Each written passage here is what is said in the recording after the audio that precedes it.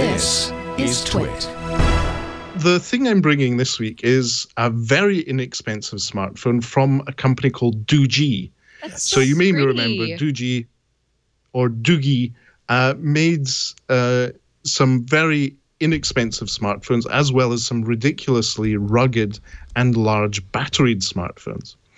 In this case, they're coming across with the X96 Pro, which is a sub-$100 smartphone, which offers a nice big 6.5-inch screen, 4 gigabytes of RAM, 64 gigabytes of storage, which is expandable with micro SD, always great to see.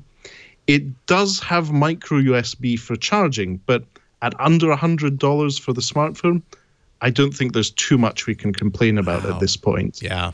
It has a Courage port, that's a 3.5 millimeter audio jack, so you can use wired headphones with this. And it's fantastically plastic. It is pretty much all plastic apart from some hardened glass on the screen. But when you unbox it, as I did on the Tech Travel Geeks YouTube channel, it has a screen protector already applied. And that 720 screen, or HD ready screen, is pretty good. It's got punchy colors. It's an IPS panel. But if you're just watching Disney Plus, Netflix, BBC iPlayer, it is perfectly fine for watching video. And that decent 4,500 milliamp hour battery delivers at least 1 day's use, in my experience. One of the really good things is that it doesn't have a glass back. It's a plastic back. And it doesn't even have a SIM ejector tool because you need to pry the plastic casing off to get access to the SIM card and memory card. That's old school. Yeah, that's it's old proper school. old school. And that's how they kept the cost down, because you're getting a lot of smartphone for less than $100. Mm-hmm. And for playing games like Mobile Legends, it's perfectly fine. You can even play Call of Duty Mobile in low screen resolution and frame rate.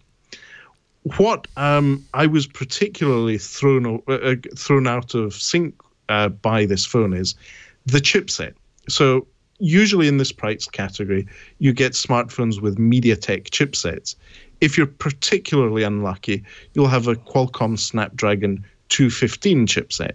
But this is a Unisoc chipset, which I had almost forgotten about until I got this phone.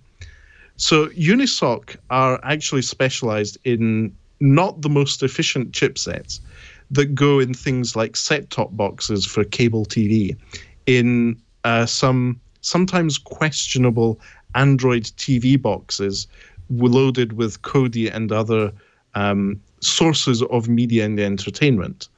And updating it in the past has been quite an issue, as in it was always difficult to get the right drivers and build the Android's distributions to go on them. Whereas Doogee seem to have got a good supply of Unisoc chipsets, and Unisoc seem to be supplying them with the support they need to maintain this smartphone. So you get a decent smartphone with this chipset made for a cable TV box or an Android TV box, which works perfectly fine. And that's surprising to me, because usually in this price segment, MediaTek is king. And it's interesting to see another chipset manufacturer in this space in the Android world. And realistically, I hope they actually expand, because apart from MediaTek and Qualcomm, we have Samsung with the Exynos, who mostly supply Samsung phones and the occasional brand in China like Meizu. And Huawei have essentially stopped making their own chipsets, the Kirin chipsets. So I think it's good to have a bit of competition here and to be able to have a sub-$100 smartphone that offers a lot of value. So I unboxed this smartphone last week. I'm going through my usual long-term review of using it as a main device for at least a month before I review it. But so far, first impressions are very, very positive. So interesting to see this relatively small startup in Shenzhen coming out with a sub-$100 smartphone, which offers amazing value. And especially in these tough times, that's the market segment that's most interesting. When a lot of people are having issues with the pandemic recovery, with being able to afford smartphones, having this type of option is always a good thing to see. Unisoc is not something that I've been very familiar with. I mean, I'm definitely not familiar with seeing phones that have that processor inside. So I'm very, very curious about that. Don't think it's here. Yeah, no, I don't think so. We just got MediaTek being used here, and that's in the low-end Spectrum devices. Like, you'll see that in low-end Lenovo tablets and such. Yeah. But Unisoc are probably in devices that you never thought to check the chipset on. Right. Probably good true. point. Such as Android TV boxes, home automation, other things. It's not the most efficient chipset. In this case, it's a 28 nanometer one. But in a low-powered smartphone, that should be more than adequate, especially if you have eight cores on it.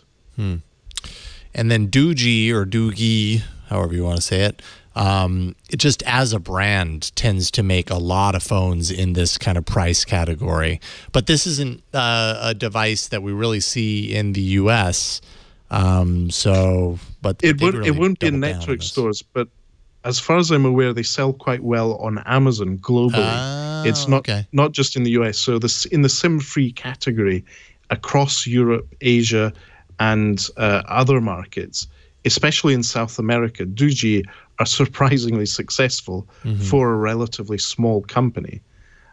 Just because of that price sensitivity in that market segment and the fact that they have an established brand at this point, it's just a very interesting one to see actually come out with a Unisoc chipset, because this may be the example that other companies like Ulefone and others will follow going forward.